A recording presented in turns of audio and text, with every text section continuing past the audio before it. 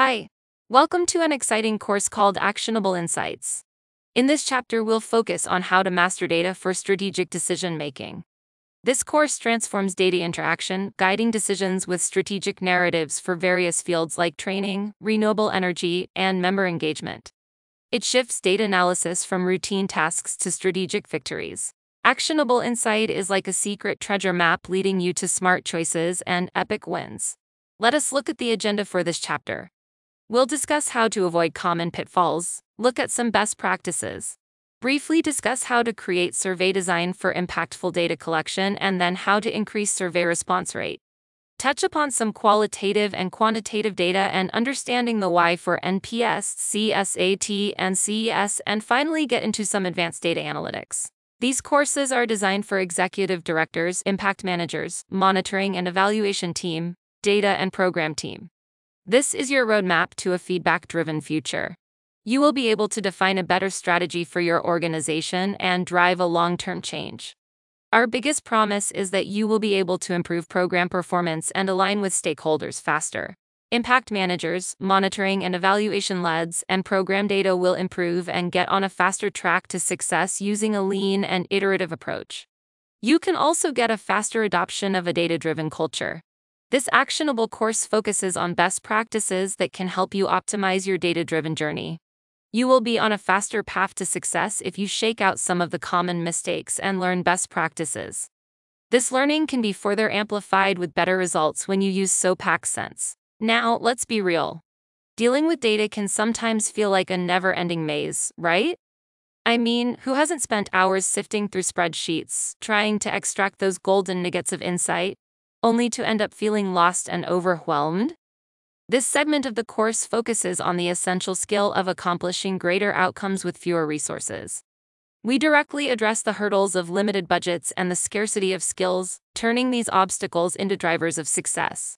See each piece of data as a powerful means to drive you toward both quick wins and lasting achievements. Through our holistic approach, you'll learn how to streamline your data processes, integrating them seamlessly into your daily routine and strategic framework. Let's shift the narrative around data from a daunting task to your most strategic ally. Continue with us as we delve deeper into unlocking the secrets of actionable insights. According to Forrester, 74% of firms say they want to be data-driven, but only a few, 29%, say they can actually connect the data they collect to actions they can take. And guess what?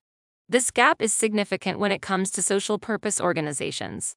But don't get discouraged by this.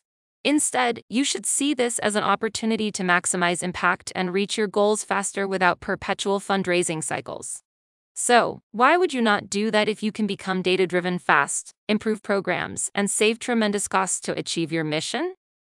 Throughout the course, I will refer to an example of future upskills. They focus on improving job skills for the future. Their main activities are creating a training program that aligns with the local tech industry. They upskill or reskill these candidates through skill development courses, both online and in person, to find gainful employment with potential future growth. So what is the secret formula to turn around non-actionable insight to actionable insight? Let us look at the secret sauce. Let us look at the non-actionable metric first. Future upskill might report the average time spent on training modules in their impact report. At first glance, you might think knowing how long people spend on the modules could be useful. But here's the catch. This number doesn't tell you much without context. Are learners spending much time because the content is engaging or because it's confusing? Without more details, it's hard to say what you should do differently. An actionable metric, on the other hand, could be learner skill growth post-training. This is a golden metric because it shows you exactly what you're achieving. By measuring skill levels before and after training, you see clear trends. Are learners improving? Where are they struggling? This information is actionable because it highlights what's working and what's not, allowing you to make targeted improvements to your training programs. To make it easy to remember, we've formed 3 easy steps to help you. First up, ditch the bad habits. This step is crucial. Why? Because such practices are widespread in the industry, and surprisingly, they're often overlooked. In our next video, we'll highlight a few key habits you need to change to boost your results. Next, let's embrace the best practices. We'll give you a quick overview, but stay tuned for our detailed sessions dedicated to these practices.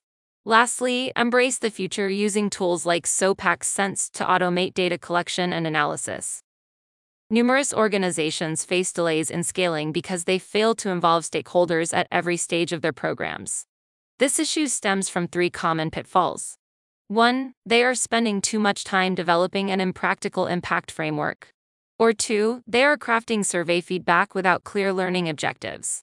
And third, they are not engaging stakeholders in the feedback process. We'll delve deeper into these topics in our next video. So, be sure to subscribe to our channel to stay in the loop. The essence of capturing stakeholder feedback lies in posing impactful questions without overwhelming them with too many inquiries. The focus should remain on understanding the stakeholders' experiences rather than dwelling on any resistance encountered. Genuine stakeholder feedback demands improved alignment across strategy, data gathering, and analytics. Yet, the traditional use of logic models, survey tools, and business intelligence platforms often leads to disjointed experiences. This approach extends the end-to-end process to months or even years, typically yielding minimal learning and storytelling opportunities. But what if there was a way to streamline and automate this process? In our future discussions, we'll explore best practices outlined on this screen for accelerating data collection and enabling automated learning. Traditional tools have created limited results for teams for already stretched time with limited data, impact management, and technology skills.